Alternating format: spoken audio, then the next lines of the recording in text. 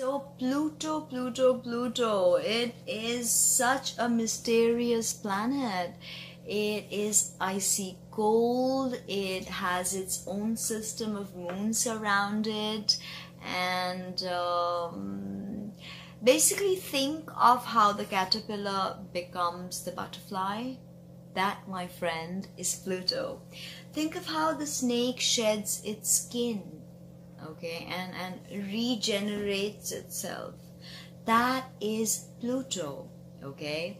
Now Pluto is the god of the netherworlds in Roman mythology, and his Greek counterpart is Hades. So what do you think this netherworld symbolizes? It symbolizes our unconscious. So the conscious mind cannot ever truly comprehend the unconscious, okay?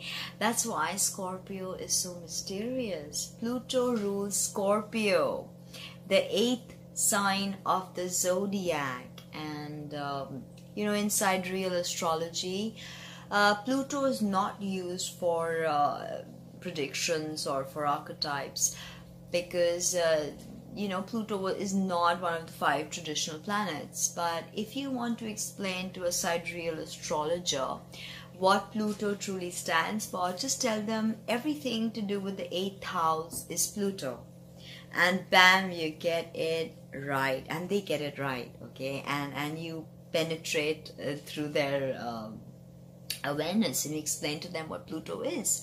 Now, Pluto rules our primal urges and our fear.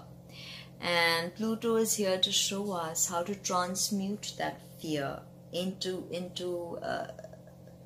greater awareness. Fear need not incapacitate us. Fear can also be our greatest strength. So Bran Stark from Game of Thrones, so he had a conversation with his dad, Ned Stark. He thought about bravery, okay, and he asked his dad, he said, can a man be brave if he's afraid? So Ned Stark turns around in his Ned Stark way and he says, well, my son, this is the only time that a man can be brave. So do you see the dichotomy? Our fear can be our greatest strength. What doesn't kill you does make you stronger, okay? Now, Pluto rules everything 8th house. Inheritance, shared resources, alimony, debt, taxes, hegemony, power, control, death, birth, regeneration, metamorphosis, obsession, okay, coercion, viruses, waste, terrorism, scandals, shadow governments, puppet dictators, intuition, everything that's hidden. Okay, it's very intuitive, very psychic energy. With Pluto, there's no cogitation, there's no thinking about the archetype of Pluto. It's instinctual awareness. You just know it, left or right. You know, it's that raw gut feeling. Okay. Now, it rules over 2 of our very important processes: our reproductive system, it rules over, and our elimination processes, okay? It tells me that, it tells all of us that to create, we need to let go of what's not necessary. The human body cannot function if there's waste material within us, if we don't purge, okay? So, Pluto teaches us the lesson of letting go. Think of what Herman Hesse said, that some of us think that holding on makes us strong, but sometimes it's about letting go. And this is the lesson, the soul lesson of Pluto, that release, purge, expunge, exterminate, eradicate, let go, okay? And think of Ingmar Bergman's film, okay, The Seven Seals, and there you see Death playing chess with the protagonist, and that's what Pluto does with us. It it is watching us forever. Through its different transits, it speaks to us. Pluto is transpersonal, okay? It's a generational planet. So you can study whole generations if you study Pluto in Libra, Pluto in Scorpio. Pluto is now in Capricorn from 2008, and then 2026 Pluto will go into Aquarius. Pluto has an elliptical orbit, so each sign, it doesn't stay for the same period of time. So sometimes it stays up to 30 years in a particular sign. So and it's got like 245 odd years that it takes to complete one revolution around the sun. So this is so important because Pluto transmutes and transforms. So wherever you're holding on to whatever you don't need, Pluto will come and crash it down. It's very chironic in the sense it teaches us that the poison is the very medicine, like homeopathy, you know. Now with Pluto, there's always a sense of being dwarfed by whatever problems face us. So in each sign, in each house, of course, piecing together the whole story, we may feel dwarfed by our financial situation. We may feel dwarfed by with our siblings and interactions with our family. We may feel dwarfed by you know, our lack of creativity or tremendous creativity or tremendous psychic awareness. Pluto in a way teaches us about the dark night of the soul. And every time there is a major transit to Pluto and you are affected, or the collective is affected, these transits feel like 500 shades of dark. It's something I made up. Not 50 shades of grey, 500 shades of dark. Okay, Pluto can be insidious, can be nefarious, manipulative. Pluto is big money, okay, big power. That's why the word plutocracy, okay, when it's about displaying your power and controlling people. That's why Scorpios, Pluto ruled Scorpios can be manipulative. They seek to control, they seek to possess. There's almost a pathological obsessive compulsion with Pluto if you're not watching it, if it's in a hard aspect. Now Pluto in Aries. Now Aries is the first sign of the zodiac, okay? It's a fire sign, it's masculine. It's all about starting new things. It's about new experiences, new adventure. It rules the head. So Aries is a child of the zodiac, okay? And it's always about me and selfishness. So I think the Pluto in Aries, it's all about letting go of the ego and rebirthing a new you that's not just about me. It's almost like Pluto here is helping you grow up and mature and look at your unconscious, really take that depthful plunge, because you know Aries doesn't like to really delve deep anywhere. They like to be on the surface, flitting from one experience to the other, because here the soul is new. The soul is just learning new things, experiencing new things. The head, the eyes, all our auditory stimulus. So you know, you are being affected by that. And Pluto here, like I said, it's chironic. So Pluto destroys to only rebuild what is needed for soul growth. So I think with Aries, it's about identity and the ego identity versus the higher identity, the soul identity. And this is quite profound because Pluto makes long-lasting changes and really shows us what's lurking in the quagmire of our unconscious, you know, and how can the conscious mind make sense of it. Okay. Now Pluto in Taurus. Taurus has to do with materialism. So Pluto here, hard aspect, that can be overt materialism or wounding that has to do. Wounding, it's chironic, I told you, but you know, pain and death of our finances and rebirthing our finances. Of course, with squares and oppositions, there could be tremendous hoarding or obsession with materialism. with Taurus, or obsession with the way we look. You know, Taurus also is Venusian. Taurus is Venusian, and it also rules the physical body and beauty. So there can be an obsession towards trying to look beautiful, or trying to, you know, hold on to youth, almost a pathological need for it. Okay, again, Taurus is very stubborn, and actually in Taurus, Pluto is in fall, as in Pluto is not expressing his energies beautifully, because Taurus hates change. And if Pluto teaches us one thing, it is this, that change is the only permanent thing.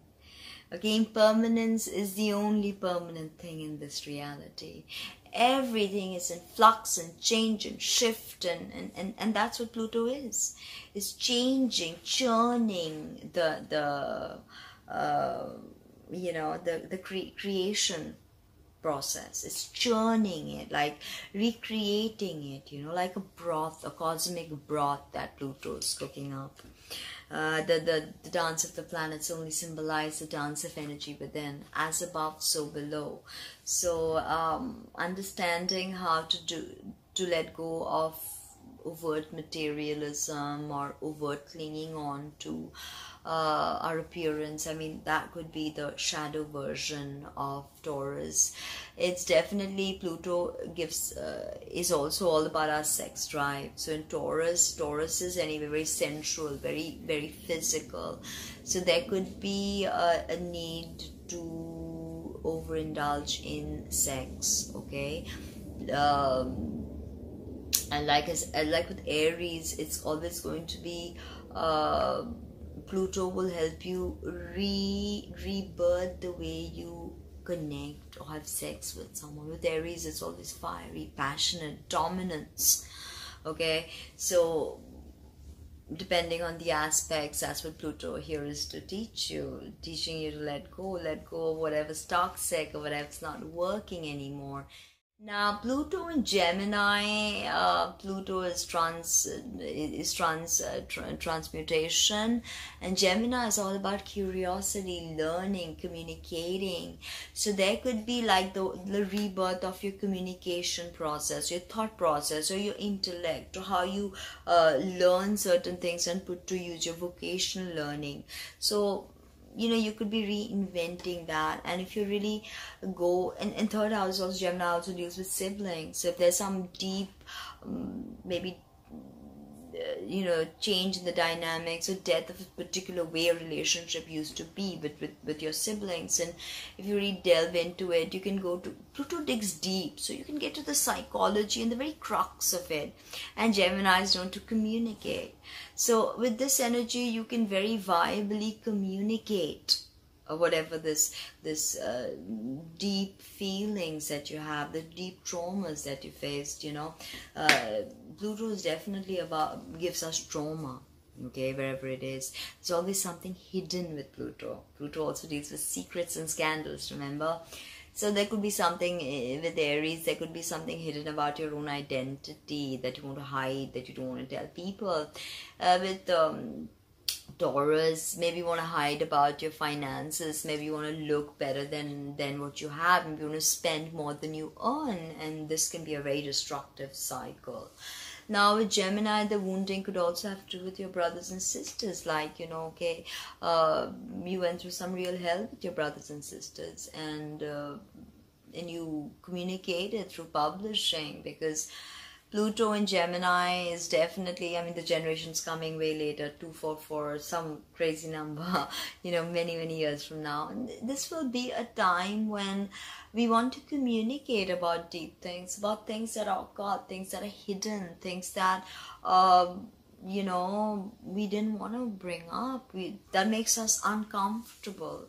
There's always, with Pluto, there's always this discomfort that we feel. Now, we can use the discomfort and we can transmute it into higher awareness, because ultimately Pluto is here to tell you, hey, become that butterfly, become that phoenix, resurrect from those ashes, become that proverbial beautiful phoenix.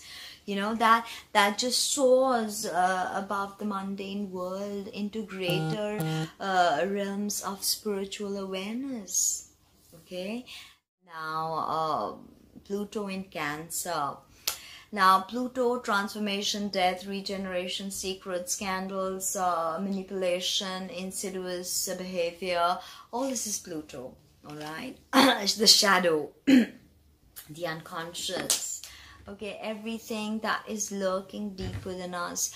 So here, I think you will need to rebirth your family dynamics, maybe even what you have with your mother and how you interact with her, or if there's been some unresolved issues, you know, that could be triggered with Pluto transits or with any other transits to your Pluto. It's almost like a diabolical, violent a situation sometimes, you know, and you can't avoid it. You know, something dies, but maybe a new awareness seeps in. If you're having problems with your mother, or if you're having problems in your family or your foundation, or finding security, comfort, then, you know, you may need to reevaluate, reassess your own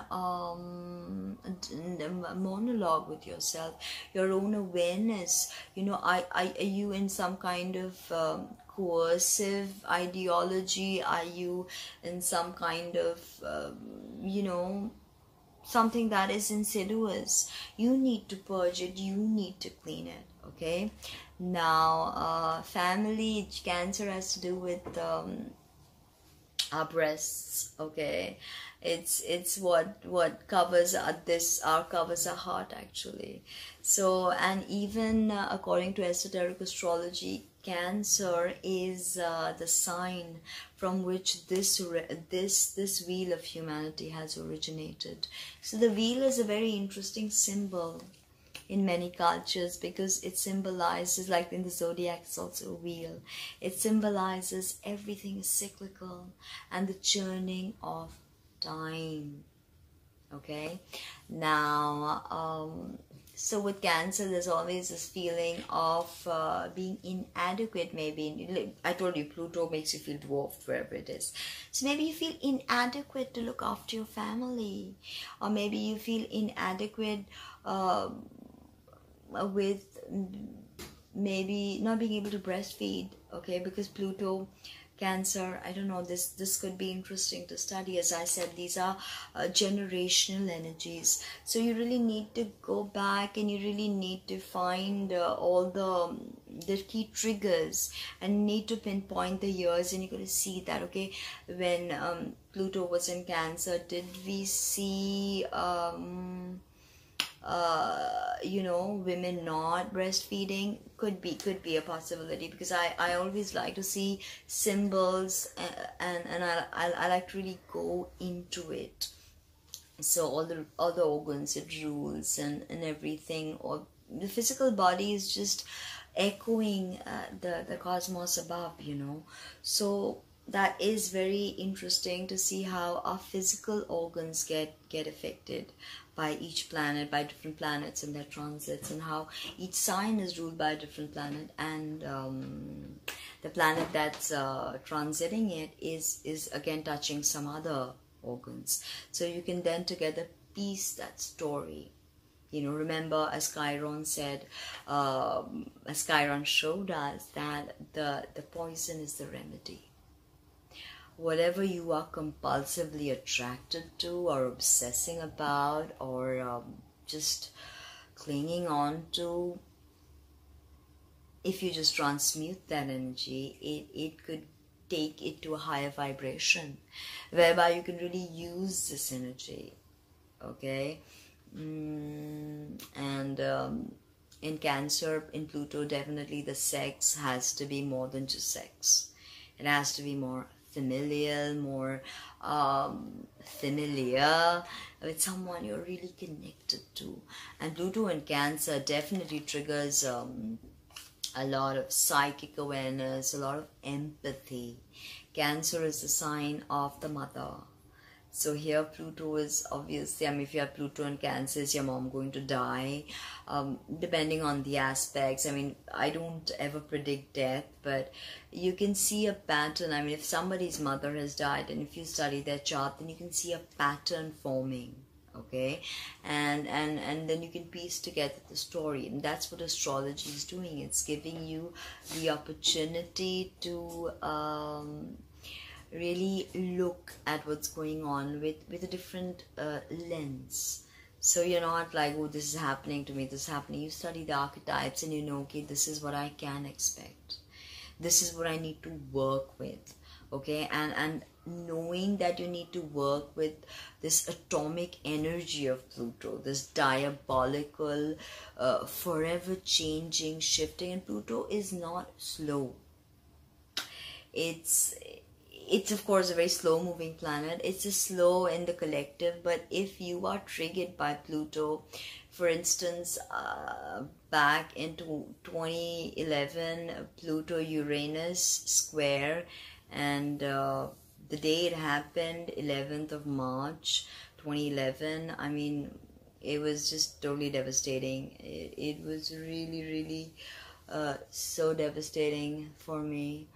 And it just happened just like that. Uranus and Pluto together, that conversation that was happening, the tense conversation, the square, absolutely changed my reality in a minute, in a second. Okay, it was hard, it was really hard, but it also grew me up. It helped me become the person I am. So that was a bit about Pluto through these 4 signs. I already made these videos, as I told you, but the sound was not right. Remember this. Let things end. Let it go. Let it go. Let it go. Thank you. Subscribe, like, comment, share. www.tinahills.com. Thank you. And if you have your Pluto in Leo, then this is your video. So let's understand the energy signature of Pluto. What does Pluto mean in astrology? So previously, when it was discovered, we had the atomic age that burst upon us. Okay, atomic bombs, Hiroshima, Nagasaki, and we had so much upheaval with control and power. Okay, and Pluto was again, of course, demoted from being a planet to not a planet, then again back to being a planet. So there's always this flux and change, and trust me, Pluto will not have it any other way.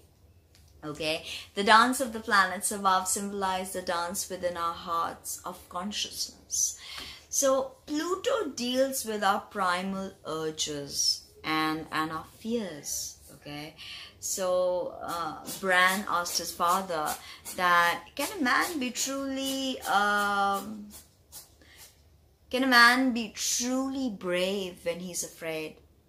That is the time when a man can truly be brave. Can only be brave, said his father. So we can imagine Ned Stark sort of, telling his son this, because he understands that fear need not be your greatest enemy. It can be your biggest motivator. Now, fear is not something you can run away from. It's a basic human experience. But how you react to fear and how you transmute that fear is the crux here. And that is Pluto's lessons that you learn if you study astrology. Now, Pluto in Leo. So remember, Pluto is it rules Scorpio, okay? And Pluto is the Roman god of the underworld, and its Greek counterpart is Hades. And the underworld symbolizes the unconscious, okay, where we must dive in to glean pearls of wisdom, okay? But how can we truly understand the unconscious? It's incomprehensible.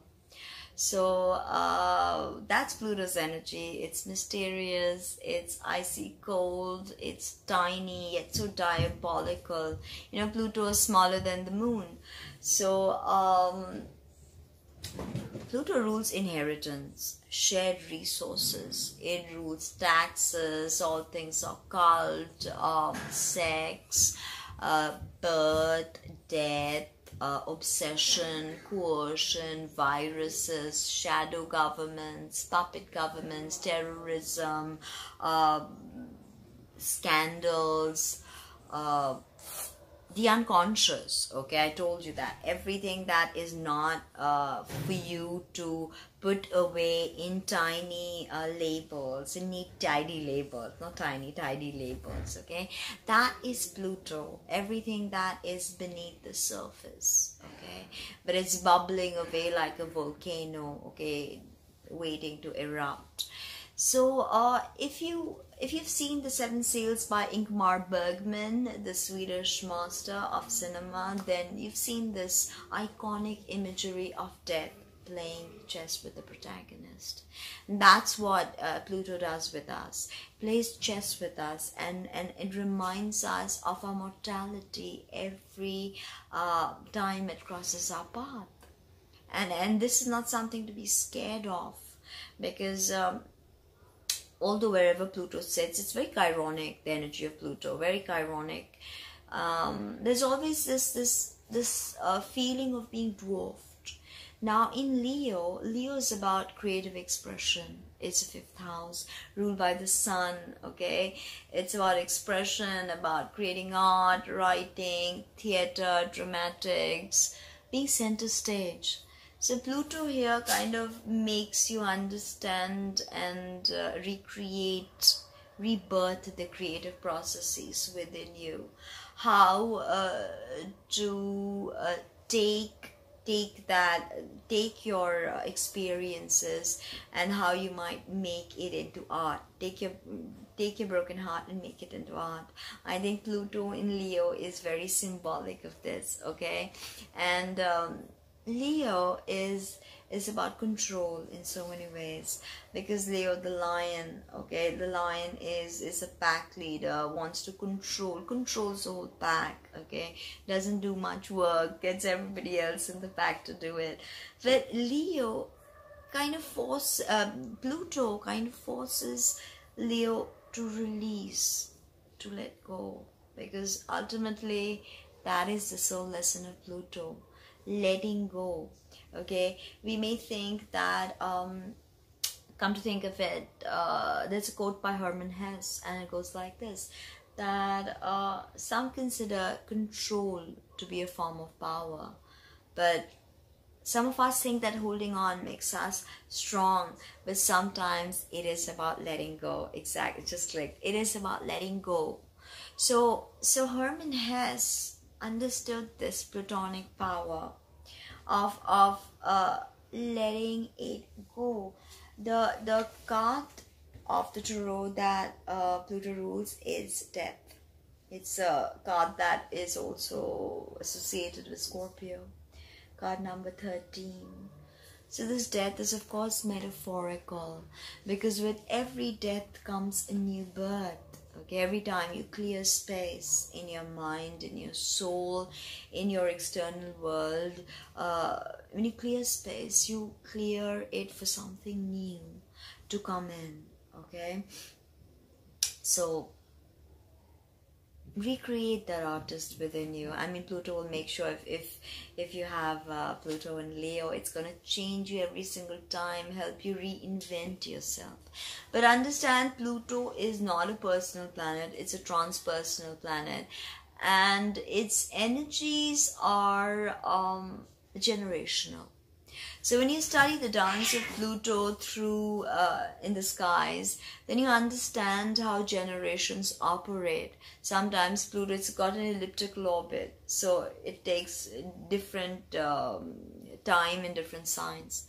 Sometimes, like in Scorpio, it was 12 years. Now it's 12 years. Okay, when it goes furthest out, it's 30 years in a sign.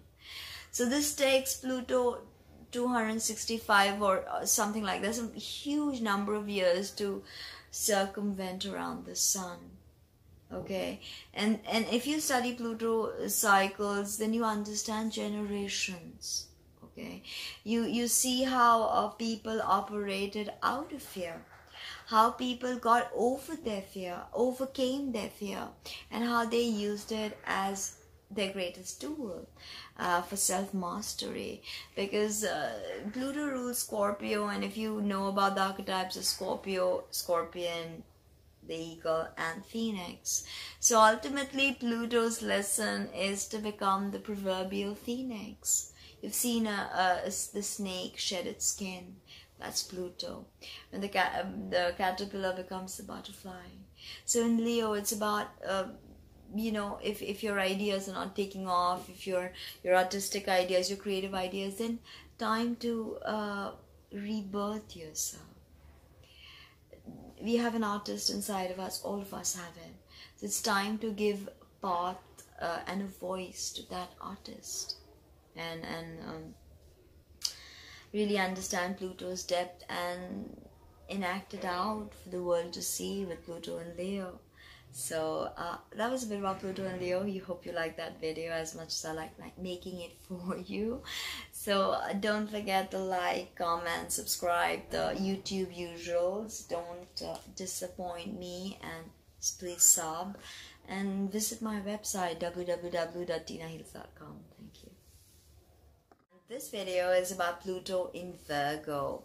So what is Pluto all about in astrology? So Pluto in astrology rules our primal urges, our fear, okay? But fear need not be our weakness. Fear can also be our greatest strength.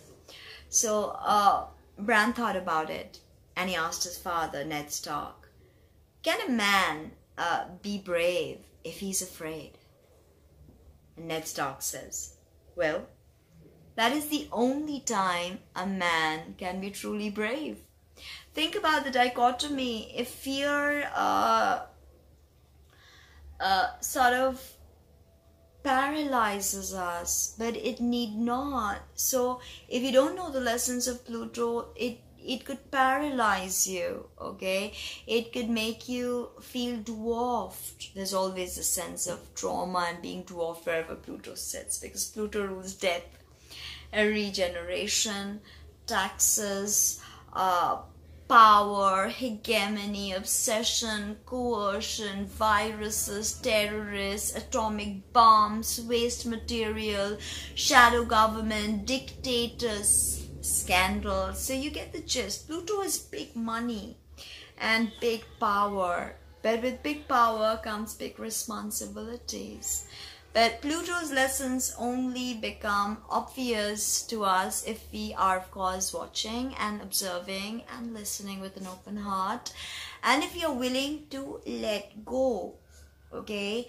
So Herman Hesse says that some of us think that holding on makes us stronger, but sometimes it's about letting go. So this is the final lesson of Pluto. Letting go, not holding on to what's not necessary, because Pluto will do away with what's not necessary. If you're clinging on, don't cling on, because it'll only result in tragedy. So this card in the tarot, I'm holding it reverse. This is the death card. Card number 13 rules Scorpio and rules Pluto. And this is never about physical death, of course. This is about endings and new beginnings.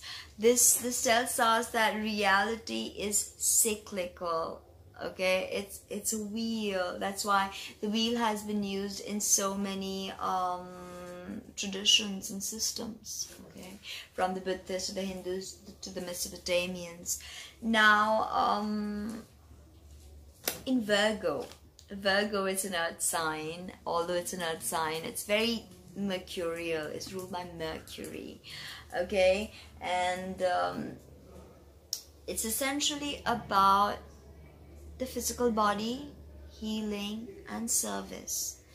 So if Pluto is in Virgo for you, then you're immensely acutely aware of your physical body, okay? You may not need to eat a lot. Pluto in the 6th house, I have seen people don't tend to eat a lot, okay? They can survive in very tiny portions. So a Virgo, you eat healthy, surely, with Virgo, Pluto in Virgo. You want to transmute your energies and what you eat. You want to eat healthy. You want to do yoga. This is something that I've seen with, you're very conscious of your physical body. It may cause you trauma. You may suffer, like Chiron. I told you Pluto's a bit like Chiron, makes you suffer wherever he is, okay? But it kills something off to rebirth something new. So something that is gone, something that is dead because it was not serving your highest purpose, okay? It was not taking you to where you need to go. The ultimate lesson of Pluto is becoming the proverbial the proverbial phoenix and resurrecting, okay? Becoming the proverbial phoenix. There are 3 levels of Scorpio, and Pluto rules Scorpio. So it's as mysterious as Scorpio, the planet and the sign, actually. You know, they're so mysterious. Now, with Virgo, you have to reinvent your everyday and how you serve the world, how you look after your physical body, how you offer healing. A lot of Pluto and Virgo people do tend to become healers because they want to transmute the pain of the physical body. Okay, they want to transmute the physical symptoms of ailments, okay, and they want to help you live a better life. That's what Virgo wants to do. They want to be industrious, they want to be helpful. Now, Pluto rules over 2 processes in our body, the elimination process and the reproductive process. So, tells you how important this planet is, okay? Pluto rules all our sex organs, and our elimination organs is the same, you know. It's everything is happening there. It's we create and we eliminate. So if we don't eliminate, our physical body cannot survive. So think of the caterpillar becoming the butterfly, or think of the snake shedding its skin, think of the scorpion becoming the phoenix. That is Pluto. It's alchemical, it's nuclear, it's diabolical and powerful. But at the end of the day, it's up to you how you want to use that power. It's up to you to learn the lessons of Pluto and grow and evolve with it, because during Virgo is actually a mutable sign, but Virgo doesn't like change, and they like to, you know, control everything, or neatly you know, in a tidy manner, label everything and put everything away. But that just doesn't work with Pluto. It's you know, breaking things up, teaching you impermanence, because impermanence is really the only truth. There is no higher truth than impermanence, okay? And how we move through the flux and the change, and how we adapt and how we let go, okay? So remember that Pluto was shrunk in size by Jupiter. So we also see this playing out in astronomy, when Pluto is once being promoted to a planet, then demoted to not a planet, promoted again. But Pluto has its own moons around it, by the way. Charon, C-H-A-R-O-N, it's its primary satellite, and orbits around Pluto. It's icy cold, it's mysterious, and it teaches us all about mastering that primal urge and letting things die. Whatever needs to die, right? So that was a bit about Pluto and Virgo. Hope you liked that video as much as I like making it for you. Like, comment, subscribe, share, and visit my website www.tinahills.com. Thank you. So if you have your Pluto in Libra, then this is your video. Now let's understand the energy of Pluto. What does it signify in astrology? Now, when Pluto was discovered, the world saw atomic energy for the first time. And believe me, this is the very energy of Pluto. It rules over death and regeneration. Tremendous transmutation, metamorphosis. It is our very primal urges, okay? It's our sexuality. It's our fear. So fear can be incapacitating, but fear can also be our greatest motivator. Now, this is not something we can escape from. Fear is a part of the human experience. But what we do with that fear is ultimately up to us. And that is what helps the soul growth. So Pluto is going to kill and destroy whatever is not serving your soul growth. Okay, now Bran thought about it. Bran from Game of Thrones. Can a man still be brave if he's afraid? He asked his dad. This is the only time that a man can be brave, replied his dad. I mean, we can totally understand Ned Stark saying this, because fear can be your greatest enemy, but again, as I said, it can be your greatest strength.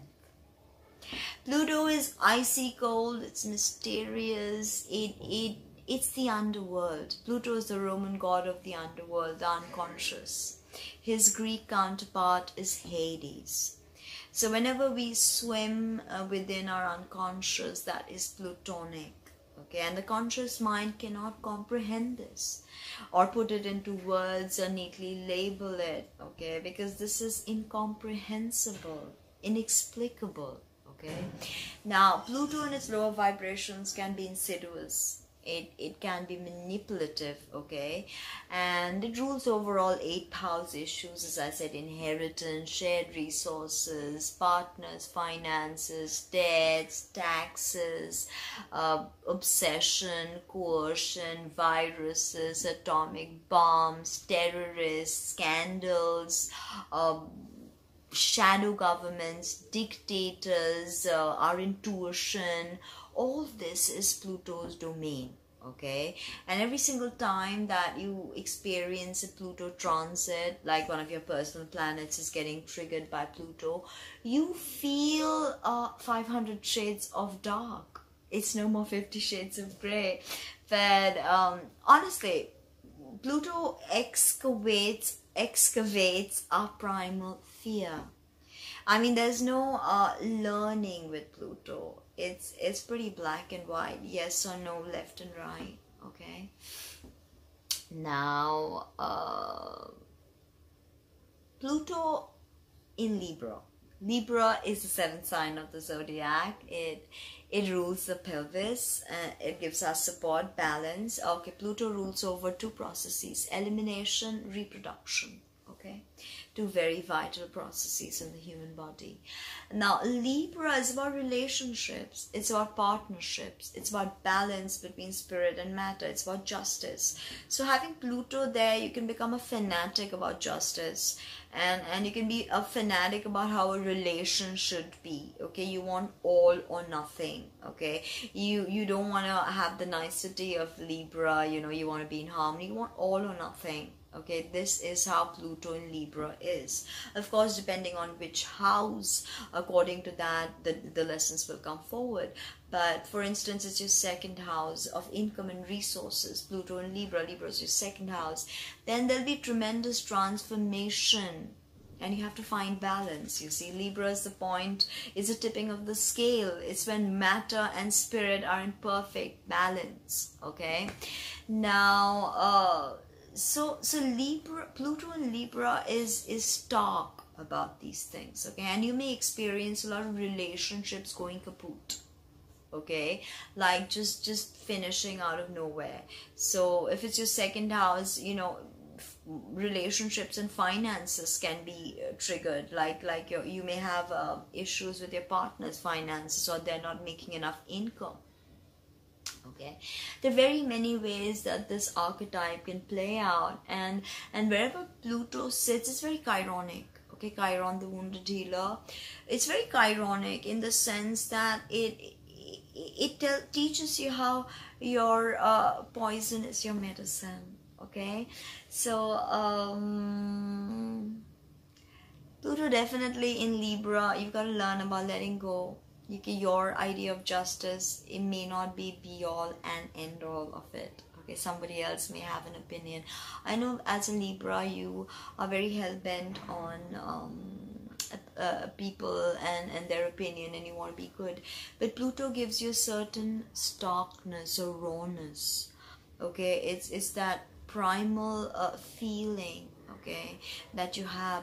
So reinventing yourself in the realm of your expectations from a relationship or your real relationship, I mean, these are things that can liberate you and help you become that proverbial phoenix, you know, that resurrects. Pluto rules Scorpio. So here there is this depth to this placement. Libra is not always about depth. Okay, Libra likes to keep it neat, clean, beautiful, ruled by Venus after all. So there's this compulsion to be clean, but Pluto, it can be kind of messy. You know what happens when you have tremendous power, you know, and there's an explosion, things get messy. But power doesn't always necessarily have to, it doesn't have to be bad or negative. Power is power. Ultimately, how you use it is your lesson. And with Libra, you don't want to misuse power, because, you know, think about it. It's about justice. You want justice more than most people. You want fairness. Okay, Libra, you want fairness. And with Pluto there, you will, you know, understand that it's not always about expectations. Sometimes it's about letting go. As Herman has said, that some of us think that holding on makes us stronger, but sometimes it is about letting go. So Pluto is here to tell you that it's about letting go. And wherever Pluto is, something is hidden. So if it's a second house, as I said, of income, you have hidden income. Okay, that you can make through maybe art or something. So, you know, because it's Venusian, Libra's Venus in her Aries manifestation, intellectual. So Pluto will definitely take you through messy experiences. Okay, and Libra doesn't like it to get messy. You know, if you study astrology, you see from one sign to the other, the energy is so different. Okay, take Libra and Scorpio. I mean, Libra is so harmonious, and Scorpio is about digging deep, investigating, no matter even if it's ugly. Okay, because you know, what is beauty, what is ugly. These are things that we'll grow and evolve with as we learn to work with Pluto, and through the 500 shades of dark transits. It can take us to dark nights of our soul, of course, or the dark night of the soul. But then again, letting go. If you look at the Death card, this is the card that in the tarot that Pluto rules. It's also associated to Scorpio. It's about letting go. You know, when something is not necessary, it's about tidying up. It's about saying those necessary goodbyes. Okay, for Libra, definitely. Because you don't want to change. But Pluto will teach you change.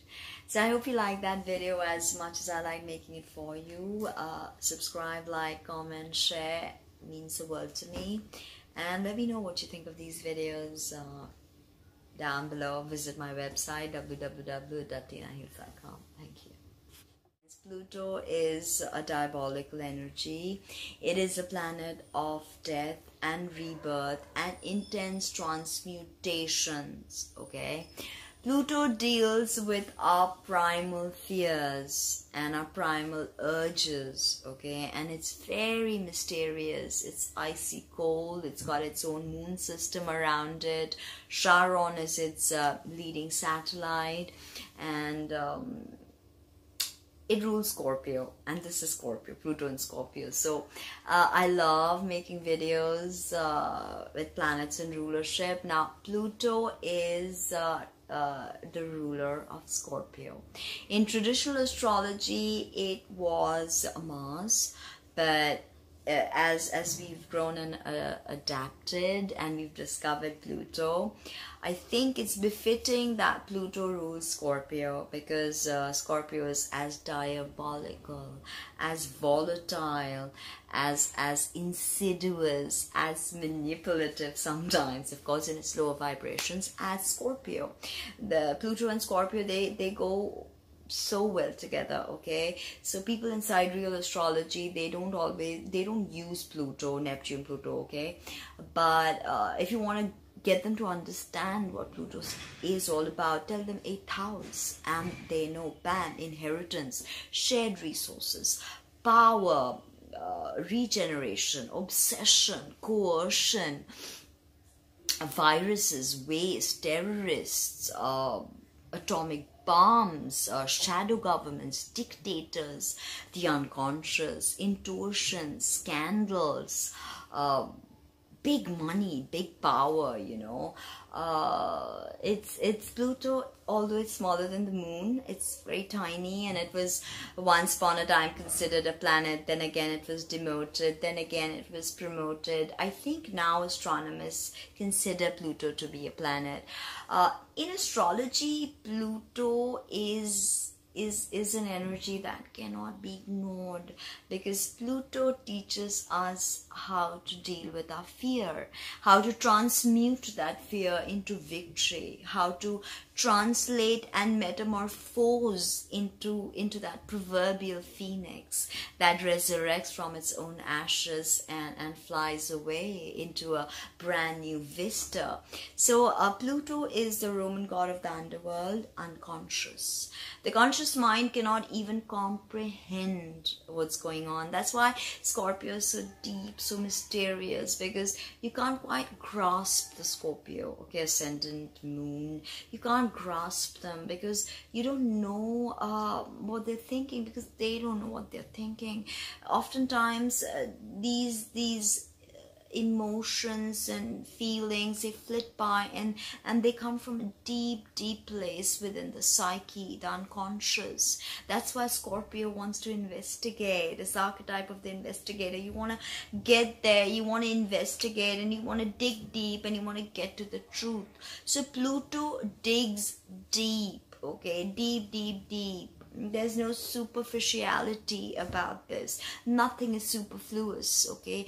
Everything is necessary. The pain, the hurt, the ugliness, everything encompassing the one reality that we experience. So that's why these two are so good together. Pluto in Scorpio is definitely a strong position, okay? And it's obviously weakened in Taurus, which is the polarity of Scorpio.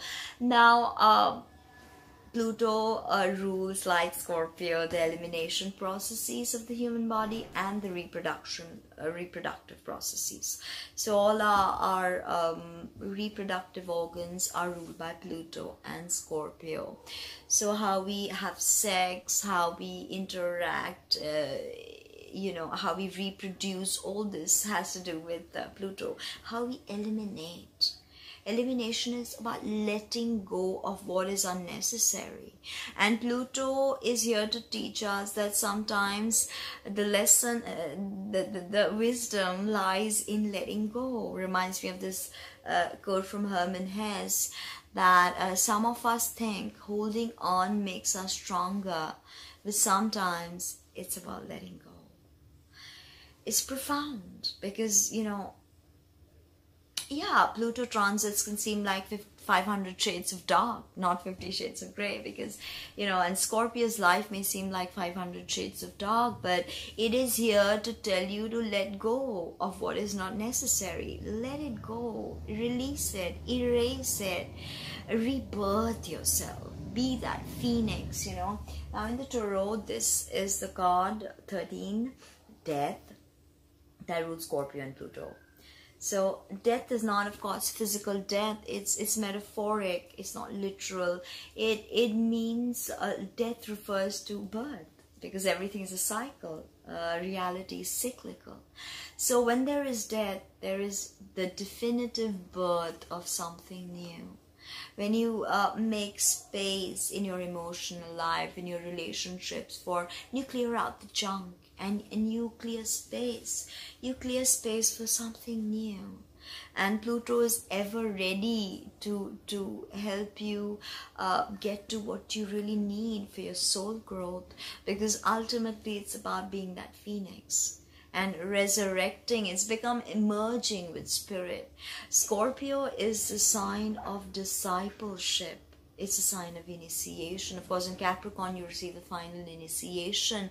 But in Scorpio, you prepare your soul for that path, okay? For that path of initiation, for that path of delving into whatever it is that you need to delve into. Ugly, dark, messy. Because unconscious is not always beautiful. You know, what lies in these archetypal symbology? When we see the death card, we are scared, because we're scared of reality ending. But there is never truly an end. Energy, it cannot be killed. It transmutes into something. Okay? It becomes something else. Now, wherever Pluto is, there's always a sense of being dwarfed. Now, if you have Pluto conjunct your ascendant, you always may feel dwarfed by your self-identity or what people expect from you, okay? So in Scorpio, it may be that you're being dwarfed by your deep yearnings or your deep, you know, feelings. You feel like, I can't deal with them. It's too big. The problems that come is too volatile, too much for me to bear, you know. And at that point, don't let the insidious energy seep in. It's about letting go. That's why Scorpio can be manipulative, because Pluto is in its lower vibrations. Pluto is manipulative. Scorpio can be warlike because it was ruled by Mars. Pluto is also war, atomic war. When Pluto was discovered, we had the atomic blasts. We truly understood power. That's why Scorpio is so powerful as is a sign, you know. If you look at a Scorpio moon or Mars and Venus ascendant, you see their eyes, and their eyes are like penetrating, okay? And think of the caterpillar becoming the butterfly, okay? That is Pluto and Scorpio.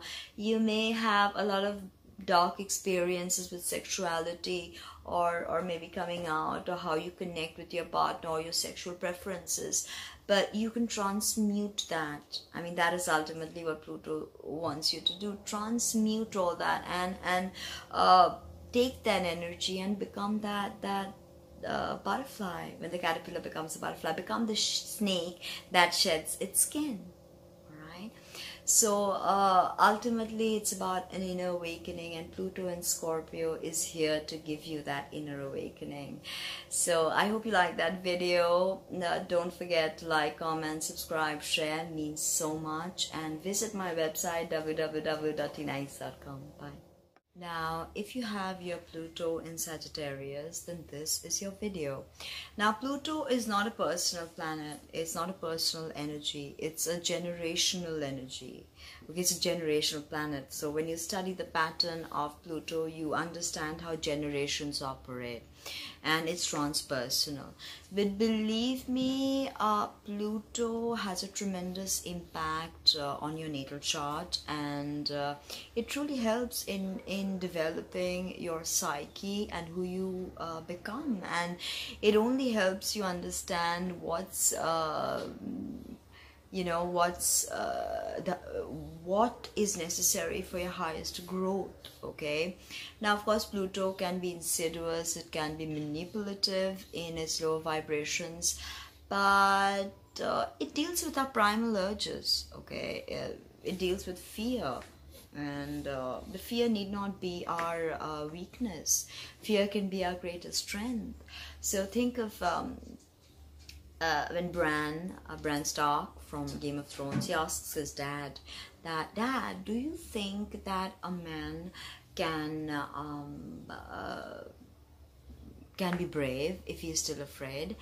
And his dad says that, well, that is the only time that a man can be brave. So when we face our fears, we become stronger. And it's true, what doesn't kill you makes you stronger. Okay, now Pluto rules Scorpio, or the 8th house. Okay, and Pluto is of course a Roman god of the underworld. It rules the unconscious, and its Greek counterpart is Hades. Okay, now Pluto rules inheritance, shared resources, power, regeneration, coercion, viruses, obsessions, compulsions, waste, intuition, terrorism, shadow governments, puppet governments, atomic power, scandals, all these things that are hidden. Okay, and occult, what we don't see, what we sweep under the carpet. Okay, now Pluto rules two processes in the physical body: the elimination processes and the elimination process, and of course the reproductive process. So it is teaching us that to create we must expunge or eliminate. So Pluto's greatest lesson to us is of letting go. Think of the quotation by Hermann Hesse. He says that some of us think that to be in power is to control. Okay, that when we hold on to something, it makes us stronger, but sometimes it's about letting go. And this is what Pluto teaches us. It teaches us to let go. Okay, let go of what's not serving our highest good. So wherever Pluto sits in your chart, there'll always be a sense of being dwarfed by that challenge. Now remember that Jupiter had shrunk Pluto. Okay, so there's always this thing of shrinking, but then you die 1,000 deaths and you rebirth. Okay, and become the proverbial phoenix. So in the tarot, this is the card that is associated with Pluto, death. Again, it teaches you life is cyclical. Okay, everything repeats. It's a pattern. It's a cyclical pattern. Okay, now Sagittarius is ruled by Jupiter, and it's a planet of expansion. It's a very spiritual planet. It's a fire sign. It's yang energy, and I think here Pluto teaches us lessons that deal with philosophy. Our philosophies may change as we grow and evolve with the dark transits of Pluto. I call them 500 shades of dark. Every time Pluto touches a personal planet, you know, it becomes 500 shades of dark for you, for all of us. So think about Seven Seals, okay, the masterpiece by Ingmar Bergman. You think about Death playing chess with the protagonist. I mean, that's what Pluto is doing with us. It's playing chess with us. It's teaching us every step of the way that sometimes, yeah, we need to use power and control, but oftentimes it's about letting go. How we use power. When Pluto was discovered, we came face to face with what devastation the atomic energy could do, because we decided to drop bombs instead of use that energy for something different. But it can be. Now of course, there's an obsessive component to Pluto. So obsession for travel, Pluto and Sagittarius, definitely. You want to travel, see the world. You want to suck life out of experiences, because Pluto digs deep, gets to the crux of everything. You are not just satisfied with a degree that says, okay, you got a PhD, so and so, but you really want to to not only study something you're tremendously passionate about, but you want higher education to serve your soul growth and your spiritual awareness. Because remember, Sagittarius is that point when the arrow is in flight, about to strike the directionality that you have chosen.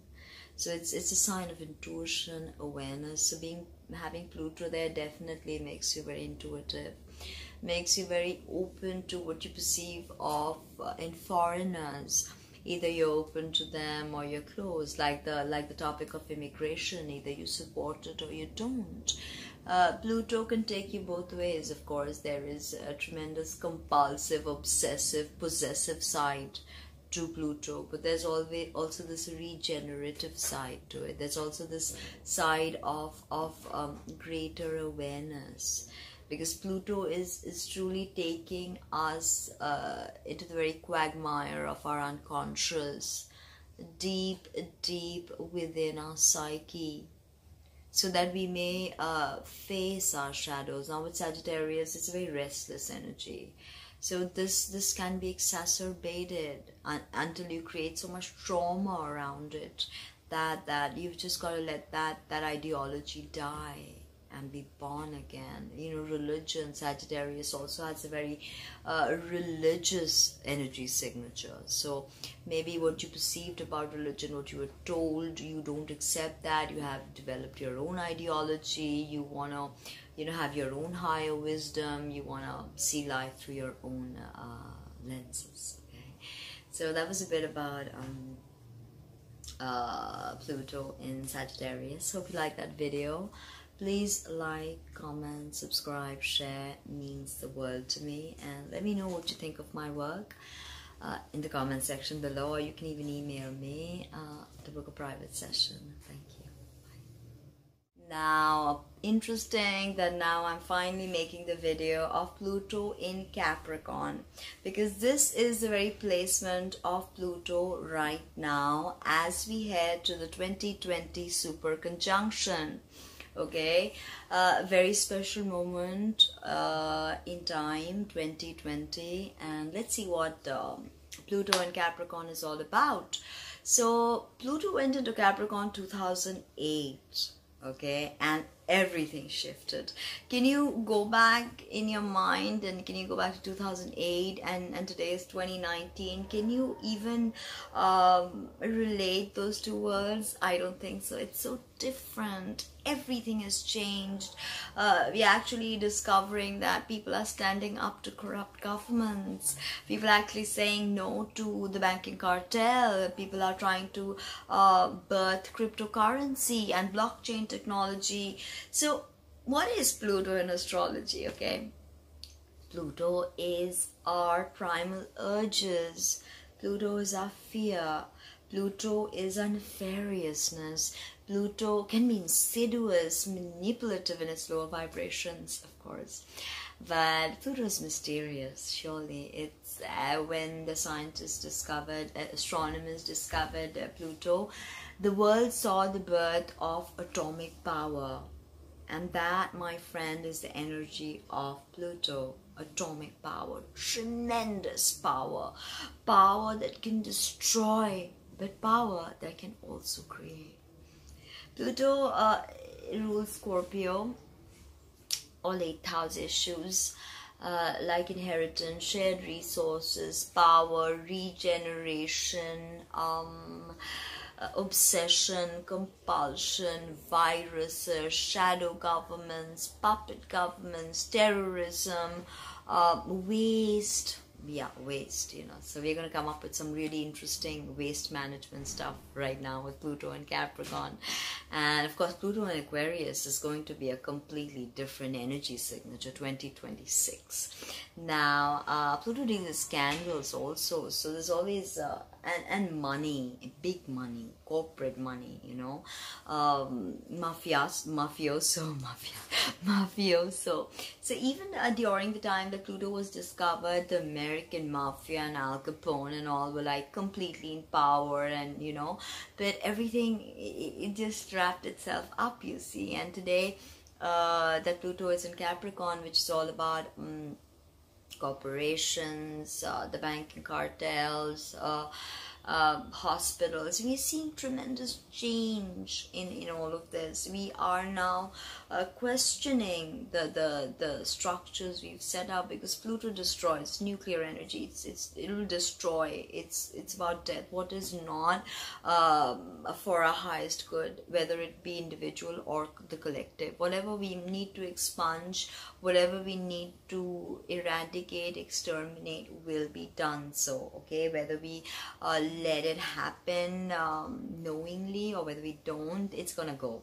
Okay, Pluto also rules our elimination processes and our reproductive processes. So as it creates life, it also eliminates what is unnecessary, because a human body cannot function if it doesn't eliminate correctly. You know that if your elimination system is messed up, you cannot heal. So body expunges or does away with what is not necessary, and that is the very energy signature of this card. Reverse. The death.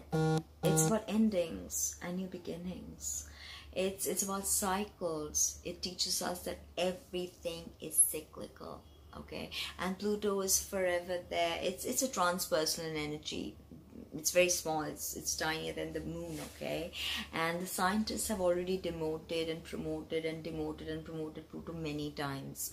I think right now the consensus is that Pluto is a planet again. It's been reinstated as a planet. So I definitely think that Pluto is diabolical, volatile, and if you need to know where you need to let go, how you need to control your primal urges, how you need to work with your unconscious, that is Pluto's domain. And Capricorn is about the conscious reality.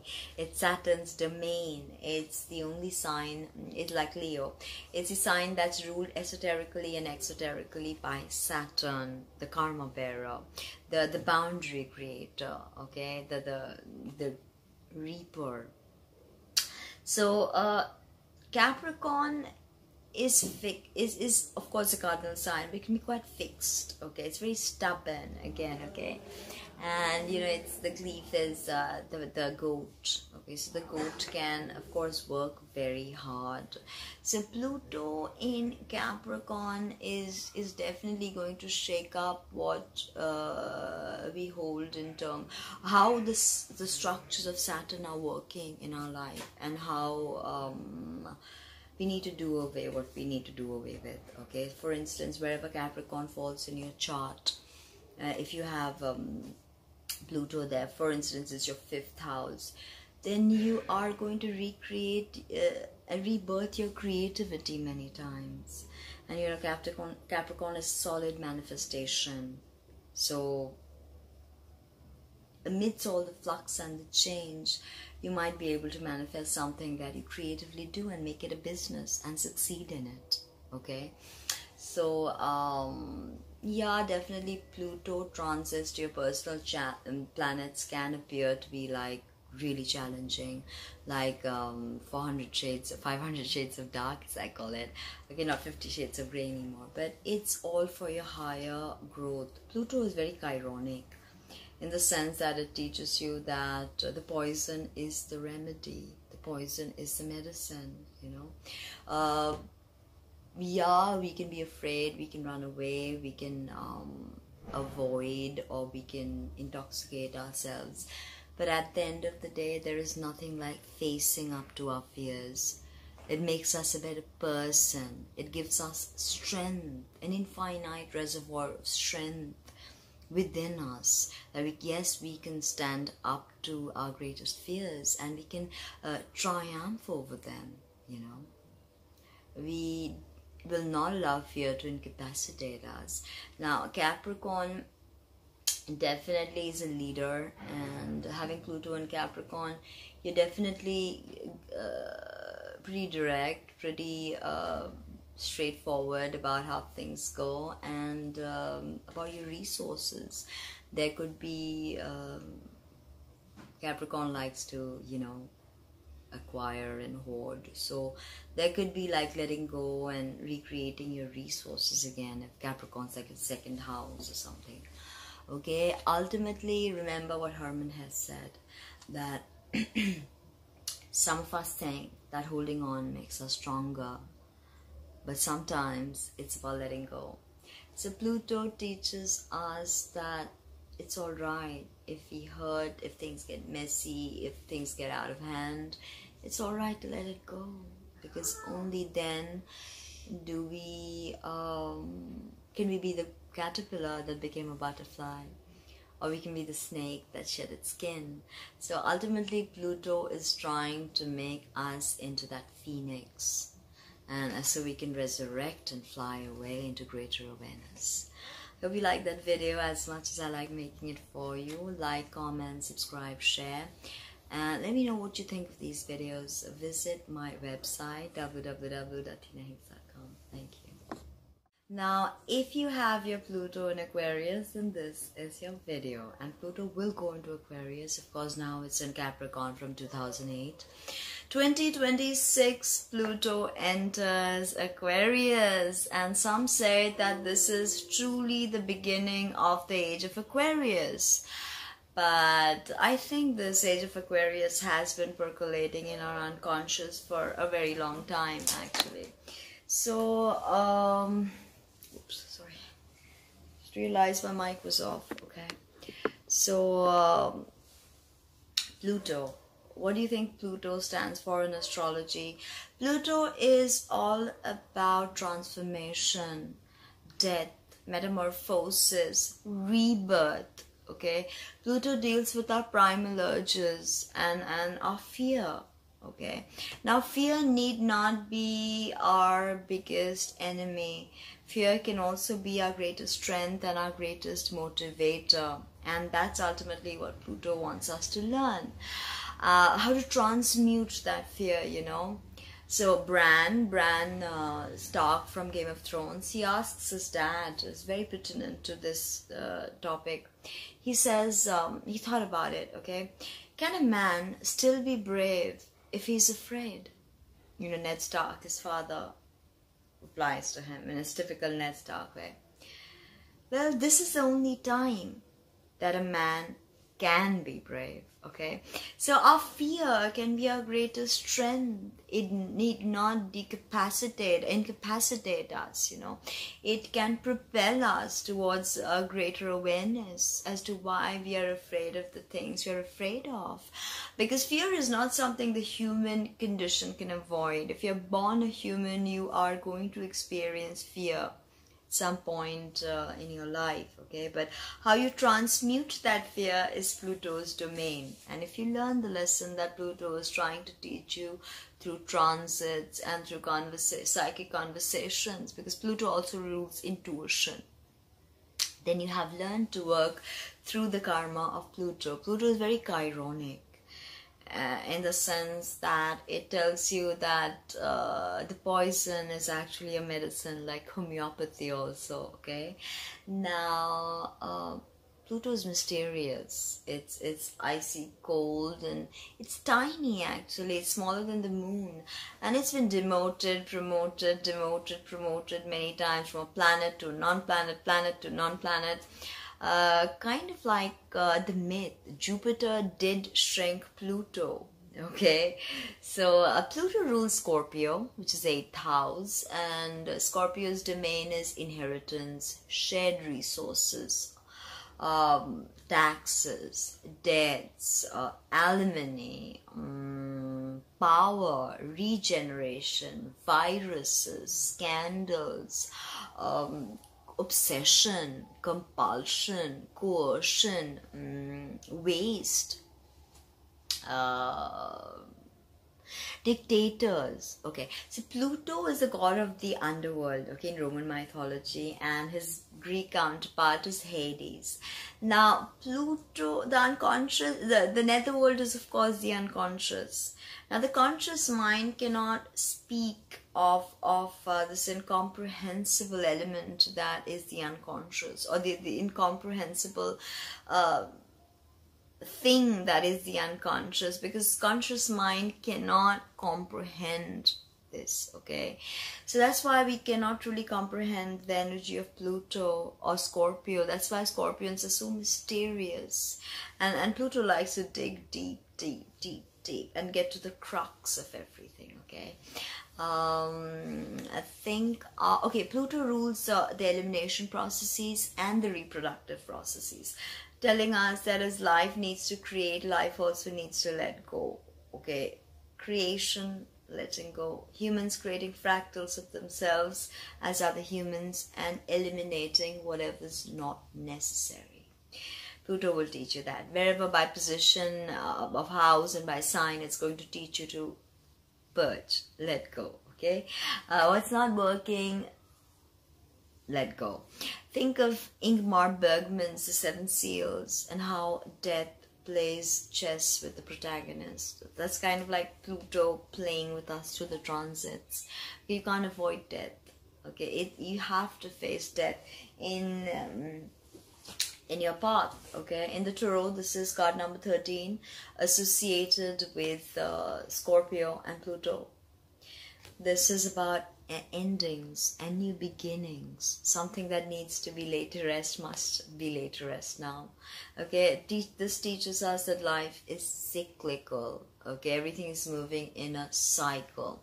Now, as I said, that Pluto makes us feel dwarfed, okay? Like the problems are insurmountable in front of us.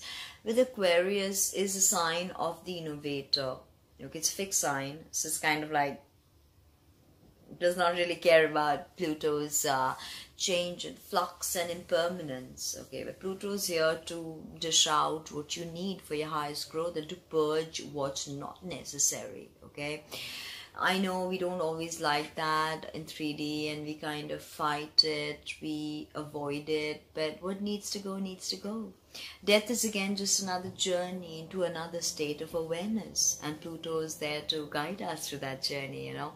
Astrology is nothing but showing how the dance of the planets is echoed in the dance of energy within us, okay? So, you know, Aquarius is about innovation. So it's a sign of the inventor, the eccentric genius, the weirdo, the misfit. So here Pluto's kind of, you know, rebirthing that spirit of innovation. You may feel the compulsive need to keep working on something that you're creating. Aquarius is very community oriented.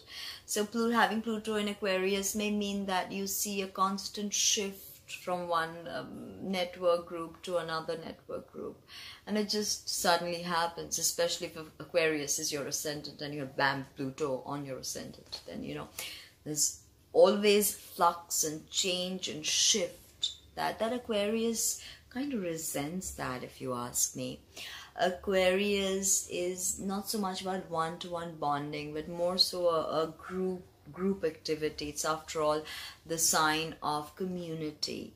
So here Pluto definitely will show you what you need to let go of, and if you are fighting that, then of course bam, tragedy strikes. You know, when Pluto was discovered, we had the atomic bomb.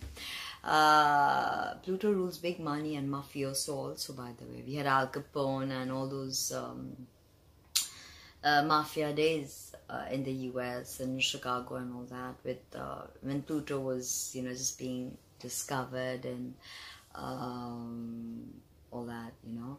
So Pluto in Aquarius can be very, very powerful for discoveries, for new things, for new ideas to seep in. Aquarius rules youth, so the youth can adjust to change, okay, also better than the seniors. So Aquarius definitely is about the people. So here Pluto is definitely going to show you how to connect, how to release what you don't require anymore, how to move on, how to transmute. That is the very energy signature of Pluto, how to transmute. Okay, you're not a victim, you're not playing into any kind of schizophrenia there. You are transmuting your pain. And this transmutation may happen with innovation, great strides in innovation, technology. Aquarius rules the internet. So if you may develop a new skill that has to do with the internet, every time, you know, Pluto is aspecting any of your personal planets, it may teach you about friendship, a thing or two about friendship. So I hope you like that video as much as I like making it for you. Don't forget to hit the like, subscribe button. Subscribe, please. Check out my website, www.tinahits.com. Bye. Now, if you have your Pluto in Pisces, I mean, you're not this generation. Right now, we have Pluto in Capricorn. 2026, we'll have Pluto in Aquarius. And then comes Pluto in Pisces. We have some time left for that. But what is Pluto in astrology? So Pluto is, okay, think of a snake shedding its skin. That's Pluto for you, okay? Regeneration, transmutation, metamorphosis, a caterpillar becoming a butterfly. That is Pluto at work for you, okay? Now, Pluto deals with our primal urges, okay? It deals with our fears, but fears don't have to incapacitate us. Fears can elevate us and motivate us. Fear can be our greatest strength if we allow it. Okay, Bran Stark from Game of Thrones, he thought about this one thing, okay? Can a man still be brave if he's afraid? He asked his dad. And his dad looked at him and said, well, that is the only time that a man can truly be brave. Do you see the dichotomy in this? That our fear actually pushes us to mysterious depths so we can glean those pearls of wisdom and grow. Whatever doesn't kill you actually makes you stronger. Okay? Pluto vouches for that. Now, Pluto is mysterious. It's icy cold. It's tiny, actually, smaller than the moon. It has its own set of moons, and Charon is its leading moon. Pluto has been demoted, promoted for ages. Scientists sometimes consider it not to be a planet, then reinstated as a planet. Right now, I think the consensus is that Pluto is a planet, a planetary body, okay? Not an asteroid. That's what I last heard. Now, Pluto rules Scorpio, which is the 8th house, which deals with inheritance, shared resources, alimony, debt, obsession, coercion, power, control, viruses, waste, terrorism, nuclear bomb, atomic bomb, shadow governments, dictators, terrorists, scandals, the unconscious, you know, everything that's hidden from us. So Pluto is a Roman god of the underworld, and Hades is his Greek counterpart. And what do you think this netherworld is? Is the unconscious, something that the conscious mind can never truly comprehend. That's why Pluto is mysterious. You cannot you can maybe write poetry or hymn to Pluto, but you can't neatly label it and say, okay, this is the energy, that is the energy, because Pluto is constantly showing you regeneration in ways you did not expect. It can be, of course, a compulsive energy, and with Pisces, we have to learn that, you know, it's not always about being compulsive. It's about facing our fears and the shadow self, okay? That's how we integrate our psyche. It basically, Pluto and its lower vibrations can be nefarious, insidious, manipulative, and it can even, Pluto in Pisces can sink away. There can be an obsession with narcotics or alcohol. Okay, so Pluto gets obsessive sometimes, okay? And Pisces is all about spirituality, the metaphysical, occultism, out-of-body experience, aliens, stuff like that. And Pluto here can make you obsessed about stuff like that. And I mean, although there can be tremendous work to understand psychic powers. Pluto is very psychic, and so is Pisces. Psychic powers, ESP, working. But remember, Pluto is not a personal planet, okay? It's a transpersonal planet. And its energies are felt by generations, okay? Now, Pluto's greatest lesson to us is actually about letting go. And reminds me of this quote by Herman Hesse. It goes like, some of us think that holding on makes us stronger, but sometimes it's just about letting go. So wherever Pluto sits for you, whatever house, of course, and whatever sign and aspects, you can figure out how you need to reinvent yourself. Maybe Pisces is spirituality, mysticism. Maybe you need to reinvent your spirituality. Don't get too fanatic about it. Pisces can have a very dark over to its energy, and Pluto transits may feel like, you know, Pluto touching a personal planets, or, you know, transiting Pluto affecting you in any way. It can feel like 500 shades of dark, not 50 shades of grey anymore. And here you are left in this murky quagmire of mess, and you don't know how to pick yourself up. Don't give in to escapism. Face it, because you know that's what Pluto wants you to do. Face and transmute, face and transmute. It's almost like a process of alchemy. You know, when Pluto was revealed to the world, we saw nuclear power, and we saw the potential for destruction. But power need not be good and bad by itself. Power is power. It's how you use it, how the human being uses power. That's what makes it positive or negative. So with Pisces, of course, there is a tremendous interest in other worlds and other realities and other interdimensional beings. And Pluto here can make you very open. I'm sorry. Very open to these energies. Sorry again.